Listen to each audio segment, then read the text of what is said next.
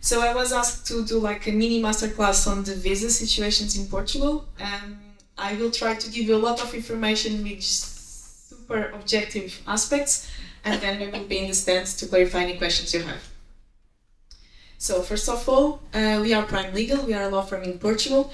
We are based in Lisbon city center, and we work mostly with individual clients for tax, residency, real estate, and immigration aspects. First of all, and to clarify the main difference of the visa situations in Portugal. We have two main differences. In one side, we have what we call D visas, which are residency visas.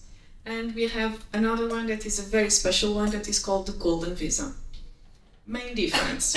Golden Visa is for those who want to have a second residence card, those who want to have citizenship, but those who don't want to relocate permanently to Portugal.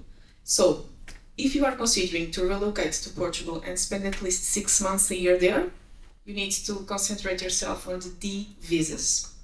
If, on the other side, you want to have the opportunity to access citizenship after 5 years, but you don't want to live in Portugal, you just want to spend like 7 days, 1 month, 3 months, you have to consider Golden Visa because it's what gives you mobility for that. Main differences. Application process. The visas, as my colleagues previously mentioned, they are requested from here, from your residency country. So you apply your consulate for a visa. It's processed within more or less 60 business days, and you get a visa in your passport. You arrive to Portugal, you will collect biometrics, and you will have your first residency card. Main highlight, during this year, the first residency card, due to an exception in the law, will be valid for 2 years. After next year, from 2024, we will go back to the original deadlines, and the first card will be valid just for 1 year, and then renewed every 2 years. Golden Visa is different. Golden Visa is something that you can do entirely from abroad without going to Portugal. So your advisor can do it, you don't need to go there, everything is done at the distance of a phone call, of an email, of a WhatsApp. Timings of approval. Most important while relocating to Portugal. Manage your expectations. Our immigration office is a little bit chaotic at this moment. Doesn't matter, everybody knows, it's in the news, so I will not sugar the pill. For visas, I do recommend, if you are willing to relocate to Portugal, to consider it, to organize your process at least 6 months from the date that you are willing to arrive to Portugal to live. Depends on the appointments in the consulate. Appointments are running out, they will running out even faster at this moment because of the NHR ending in the end of the year, so it's important to have that in mind. Golden Visa, on your side, is taking 2 years. Initially, the process was taking 3 months to be approved, long time ago. Due to the COVID, Ukrainian war, strikes in the immigration office, the process are being delayed and it's taking 2 years. Even so, it's not bad. If you are looking for AP5 in US, you can take 10 years until you have citizenship. So we have to see things in perspective. Costs. There are also a big difference in what regards to costs. In the D visas, in terms of application fees, you have to consider more or less paying to the immigration office, to the state, more or less 500 euros per person. It's in the visa application, it's then in the residency card, it's what you have to consider. On the opposite side, you have the fees for Golden Visa, that's why it's called Golden Visa, because you have to pay a significant amount of fees to apply for, around 70,000. They will just update to this value now around the 29th of October. They will update the fees. And why you are paying so much? Because basically you are paying to have the benefit of the freedom of the mobility. You don't need to live in Portugal, and that's a perspective that the government has put in the Golden Visa, also because it's associated to an investment in Portugal. However, both of them, they give you family reunification rights, meaning that you can apply by yourself, but you can bring spouse, children, parents, and parents-in-law, with some differences here between the two situations. In the D visas, if you have adult children, 18 years old or more, they need to study in Portugal if you want to have them a Portuguese residency card. If you are doing the golden visa, in that case it's different. The children, even if they have 18 years old or more, they can study abroad, meaning that they can have the residency card, they can do the path to citizenship without also being in Portugal studying. They can study any place. As I started by mentioning, the big difference here between D visas and golden visa is the minimum presence in Portugal. The D visas, by general rule, they request you 6 months per year. Of course, there are exceptions in the law. We do not suggest to play with the exceptions without being sure that you can then have proof to challenge any kind of refusal by the immigration office, so don't play with exceptions. Golden visa, by his side, only requests you 7 days of presence in Portugal per year. That's why we say that it's the mobility that makes the difference. And finally, in terms of tax impact, from the moment that you relocate to Portugal, as we mentioned before, by spending there 6 months in a roll of 1 year, you will be considered tax resident in Portugal. So usually, D visas, then D residency cards, they are associated with a tax of residency status to Portugal. However, if you are doing golden visa, you have no impact because you don't need to live there. You just have the 7 days as minimum. But don't mix, and if you want, even with the golden visa, you can live in Portugal as long as you wish. However, you have the minimum, and the minimum is only the 7 days per year. So, in terms of the golden visa, and starting by this program, the program just had huge changes now in this month, in 8th of October, and basically, being associated with an investment in Portugal, the government, following a political of creating more habitation in Portugal, decided to reduce the options of investment that are associated. So, how this works? To be granted with the golden visa, you need to do a qualified investment in Portugal.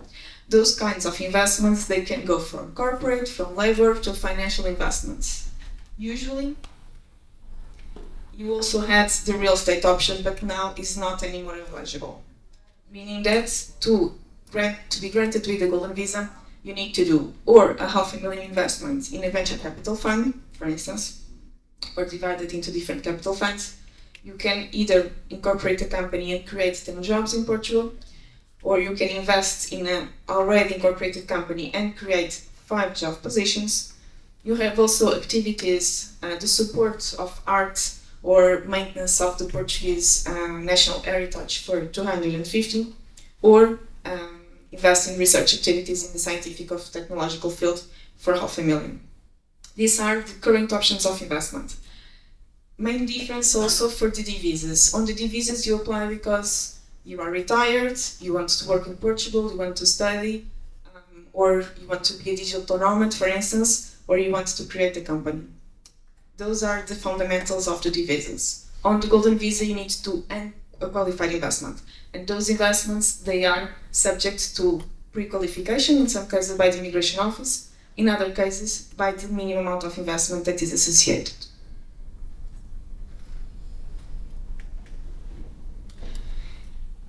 Stepping in the D visas. D visas are residency visas, so basically you apply because you have a purpose to come to Portugal, either to work, either to study, as I was mentioned. As mentioned before, you apply from here, from your residency country. If you are here on vacation, you apply from the residency country where you are living, and basically, depending on the country, you can do it by the Portuguese consulate or by an entity that replaces the Portuguese consulates on this matter, that is VFS. For instance, in the United States, most of the states now have this kind of companies where they will process your visa applications. The analysis period is up to 60 days. Make sure that your application is completed with everything. Why? If not, you will be refused, you will receive a notification, you will have to add more information, and the process will be in the end of the pipeline. After being granted with the visa, that will be valid for 4 months with 2 entries, meaning that during those 4 months you will come to Portugal when you want, and you will have an appointment in the immigration office. There are some options where you can do everything from Portugal. We do not recommend, just because of the lack of appointments. And if you can get the visa from the consulate, you will have an automatic date to visit immigration office, and that date is precious. Don't lose it at all, because it's very, very hard to get appointments at this moment in immigration office. Also, as I mentioned, during this year, due to a special law, we do have residency cards that will be granted by 2 years, and then they are renewed every 2 years. At the 5th complete year, you can apply for citizenship or for a permanent residency card. From 2024, that exceptional law will end, so we will go back to the original deadlines and validities of cards, and will be 1 year card plus 2 plus 2. Renewal highlights. As mentioned, the purpose of a residency visa is for you to live in Portugal. So if the purpose is to live in Portugal, the law defines that you should stay at least 6 months a year. Of course, you have exemptions, for instance, for professional reasons, for social reasons, for health reasons.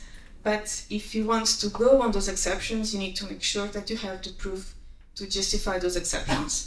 And that in case you are going to renew and they ask you why you were not in Portugal for those 6 months, you have enough proof to make the justification. In terms of the specifics, we have the T2, that is a permit for entrepreneurs. Those entrepreneurs, they can be freelancers, they can be applicants going to incorporate a company and a business in Portugal, and can also be very special program we have, that is the startup visa, where up to 5 applicants they can join and they can apply for this kind of visa, starting a small business, an innovative business in Portugal. Details here, most important is the business plan, because if you are willing to apply for a D2, you need to prove what is the purpose of your activity, what is the plan you have to develop that activity in Portugal. So business plan will be essential. We do recommend, in most particular cases, to incorporate a company, but of course it's not mandatory.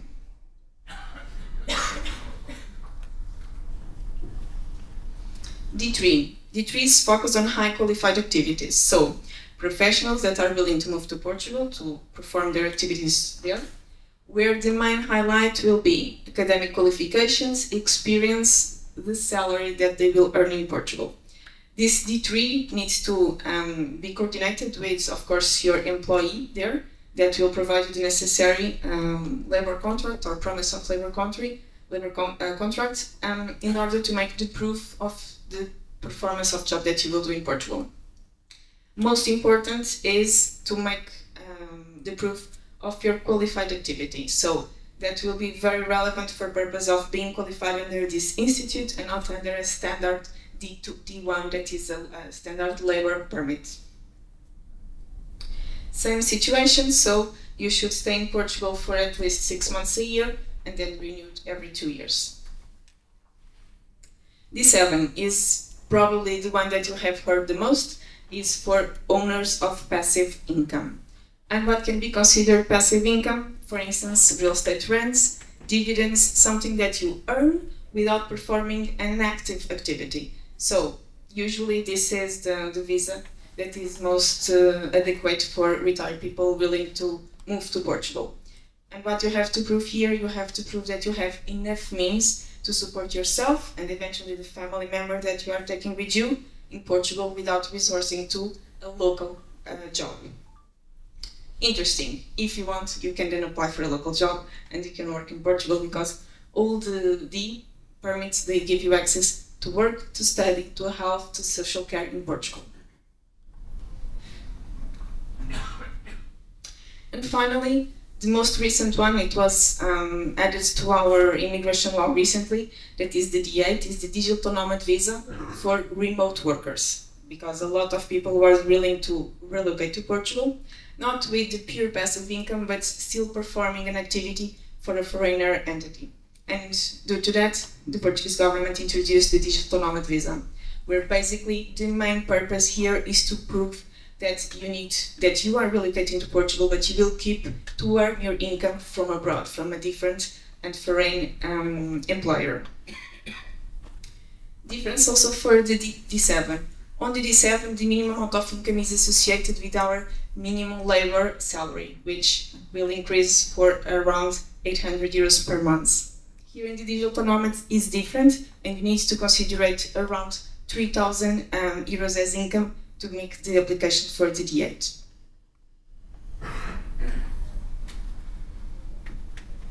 After 5 years, if you have a golden visa, if you have a D3, a D2, a D7, the purpose and the process is the same.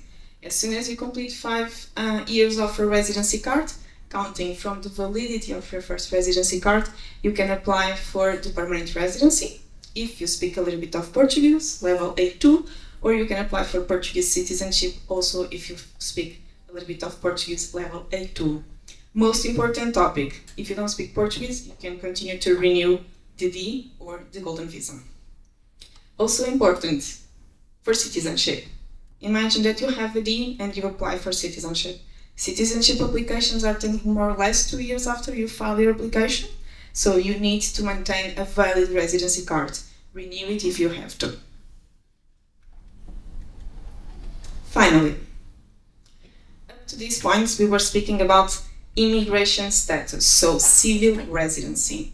As my previous colleague mentioned, we then have tax residency, which is different. It's your qualification before our Portuguese tax authorities and the obligation of paying taxes in Portugal and making declarations of your income in Portugal. We have a special tax program that is called the NHR, which is very attractive because during 10 years they will give you like a general exemption of your foreign income and also a flat rate on your Portuguese produced income. News, it will end in the 31 of December this year, so it's very important for those ones who are willing to relocate to consider it, because it will end, and in some cases, even if you have make the application, the law is foreseeing the possibility of you doing it after 31 of December if you have, for instance, a visa already granted or you are in position to apply. So have this in mind in terms of main aspects. As a general rule, your personal income from labor will be exempted on 0%. Dividends, interests, royalties also. Public pensions also. Private pensions will be subject to a 10% rate. Capital gains on 0% if they are related to real estate. Capital gains not related to real estate 28%, as well as unit-linked insurances and other incomes coming from SICAVs or other funds. This until 31 of December this year, which will end, and from next year this will no longer apply. However, by doing the application within this year, you can still benefit from the 10 years of the special regime. To apply for the regime, basically, you need to have the proof that you are not tax resident in Portugal in the last 5 years, that you have a Portuguese address, and that you are willing or already relocating to Portugal. Basically, the NHR program is based on the double taxation agreement between Portugal and UK. So in this case, you may have a tax break on your personal income, which is something to consider if you are willing to relocate to Portugal and have the most efficient situation. Thank you so much. You know it's a lot of information, but we will be there with time to explain in detail. Thank you.